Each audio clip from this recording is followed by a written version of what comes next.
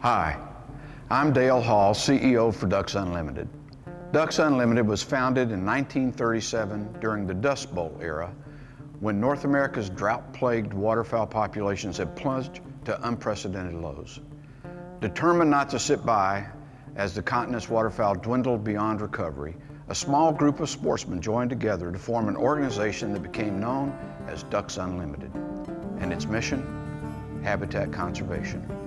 Thanks to decades of abiding by that single mission, Ducks Unlimited is now the world's largest and most effective private waterfowl and wetlands conservation organization.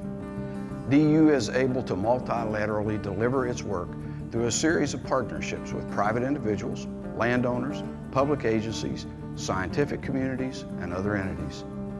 For more than 73 years, DU's members, volunteers, and professionals have built an incredibly solid foundation for the organization and have maintained focus. That focus? To conserve adequate wetlands to fill the skies with ducks and geese today, tomorrow, and forever. And it describes the dedication of conservationists to never forget why we do what we do. And waterfowl are not the only beneficiaries of DU's habitat work. Wetlands improve the overall health of our environment by recharging and purifying groundwater, moderating floods and reducing soil erosion. Wetlands are nature's most productive ecosystems, providing critical habitat to more than 900 wildlife species and invaluable recreation opportunities for people to enjoy.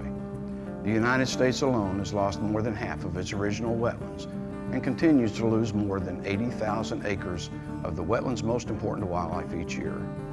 Join us for the next 30 minutes as we celebrate a conservation success story, Ducks Unlimited. There is so much to be proud of and so much to point to as a model of conservation, including more than 12 million acres conserved for North America's waterfowl, a truly amazing accomplishment.